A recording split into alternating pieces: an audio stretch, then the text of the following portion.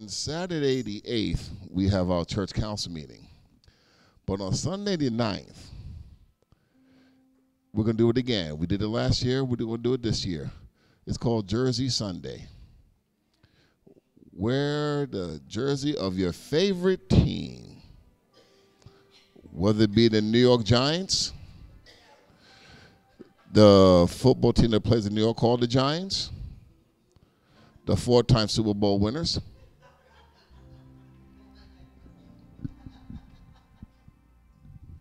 But seriously, wear your jersey, your favorite team, because it's a fun time for a football season, so we'll have that going on. So that's going to be on the 9th. And also, please remember, our charge conference is Sunday, November 18th at Clifton United Methodist. So a lot of committees have to get some work done. Let's get these done by the end of August, so we'll be ready to go and ready to show what we could do at Cedar Grove. Amen? Amen. And one more thing, on Saturday the 20th of October, our community yard sale and fish fry, again from 9 to 3. And you'll have more information on that as we get closer. Amen. Now let's go to the Lord in prayer. I know some of us have been dealing with some sickness. Cliff is still in the hospital right now. He'll hopefully be released today. Amen. He had what I had last year, walking pneumonia. And it's no joke. It can really just mess you up. People have died from that. But he's at a good hospital, and they're taking care of him. And they kept him there overnight. Amen. So we have some sicknesses we're dealing with. I know some folks are dealing with job issues. There's a lot of different things going on. But this is the time that we can go to the Lord in prayer, that we could ask the Father what we need, give thanks to the Father, and just have a conversation as a church family. So if you want the altars open, you can come if you like. You can stay in your seat, that's fine also. You can grab somebody's hand, but let us go to the Lord in prayer.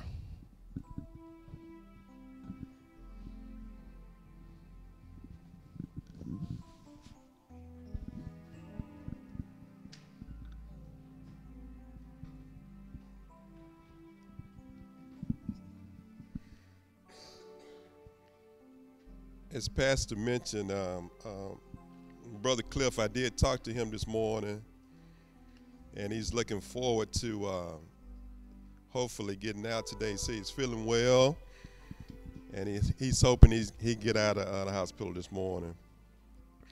We do know that we have a full prayer list, and it's not, it's not getting smaller. And so we need to keep those who are on our prayer list. We need to keep them in our prayers.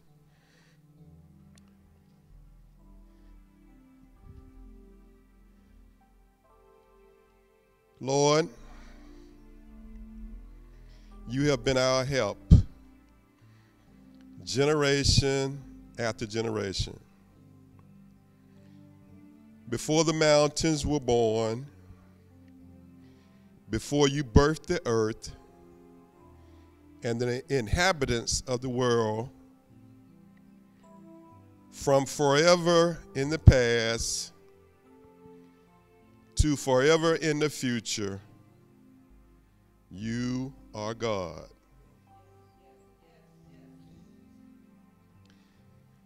Dear Lord, we come to you this morning on bended knees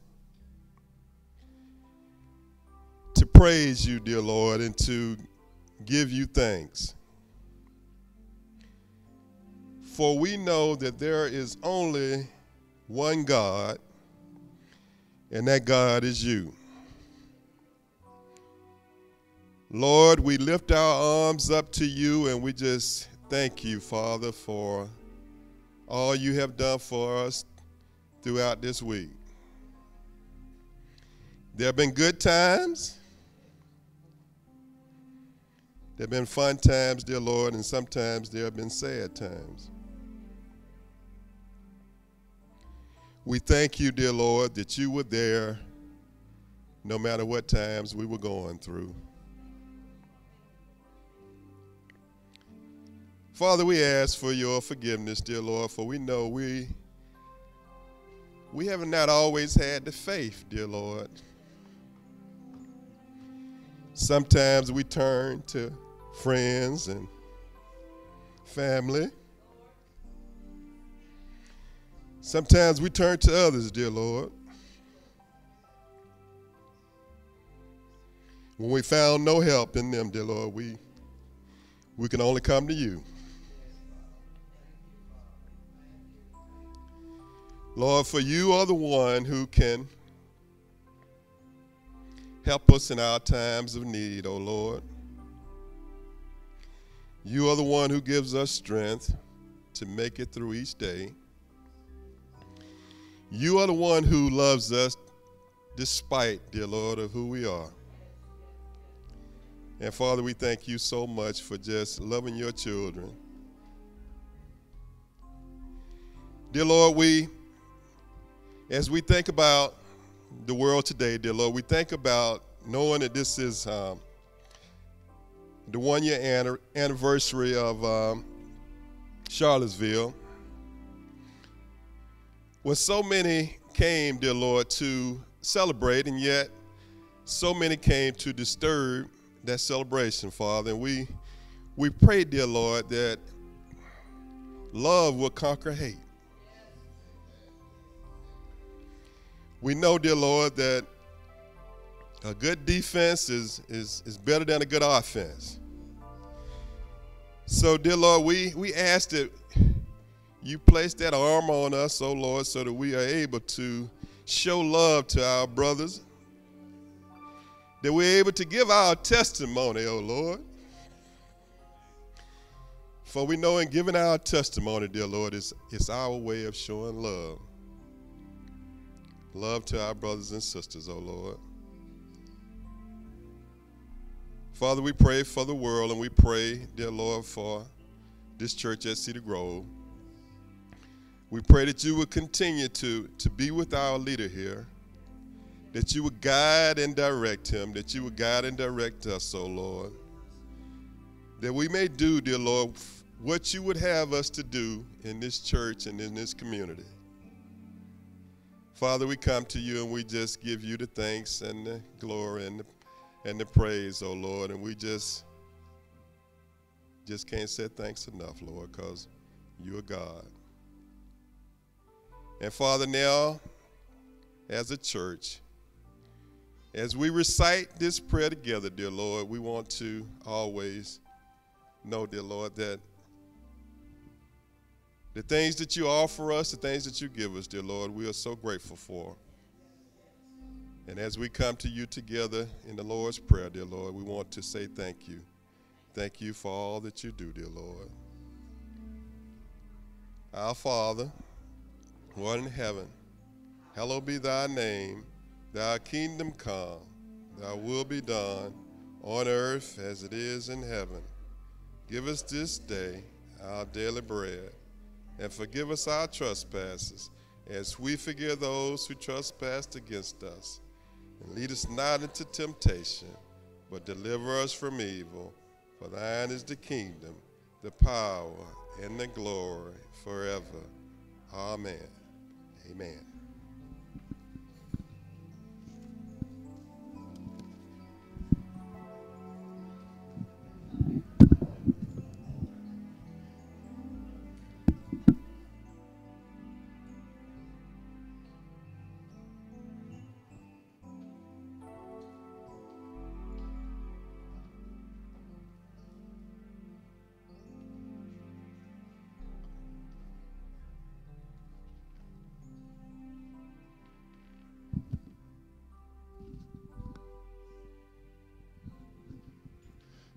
Amen. And we do have children's church, so all the children, they're going to have their own church right now, so they are dismissed to children's church. Amen.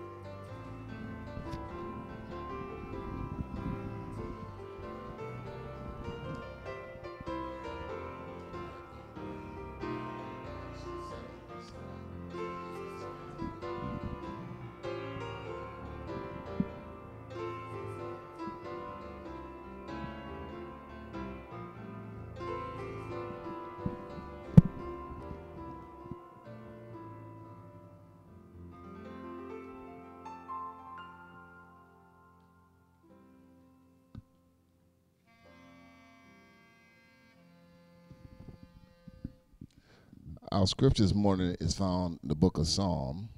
It's Psalm 63, verses 1 to 8. Psalm 63, 1 to 8.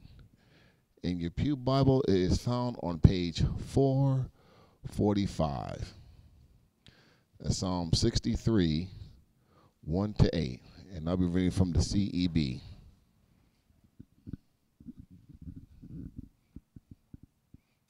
And when you find it, say amen. If you're still looking, praise the Lord.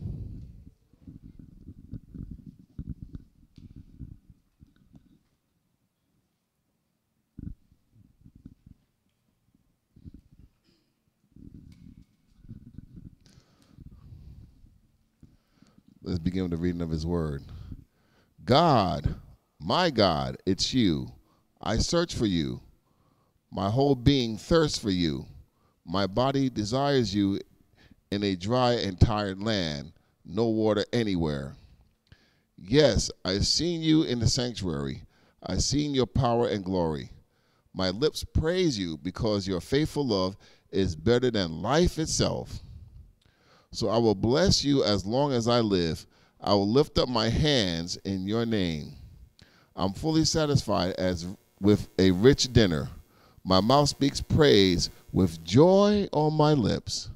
Whenever I ponder you on my bed, whenever I meditate on you in the middle of the night, because you've been a help to me, and I shout for joy in the protection of your wings. May my whole being clings to you. Your strong hand upholds me. This, my brothers and sisters, is the word of God for the people of God. Amen.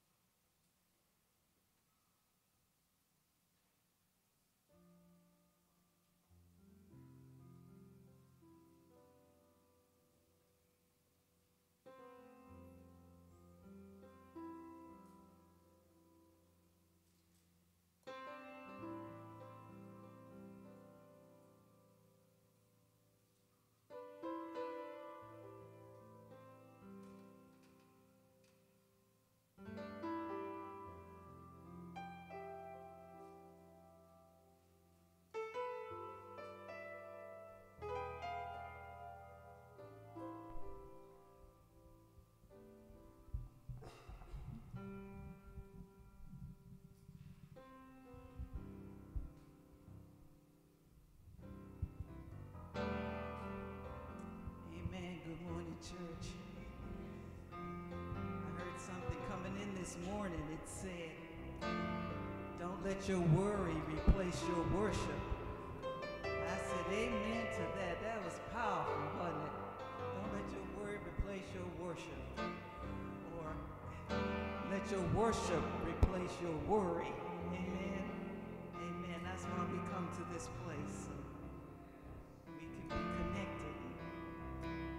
Thank God for that.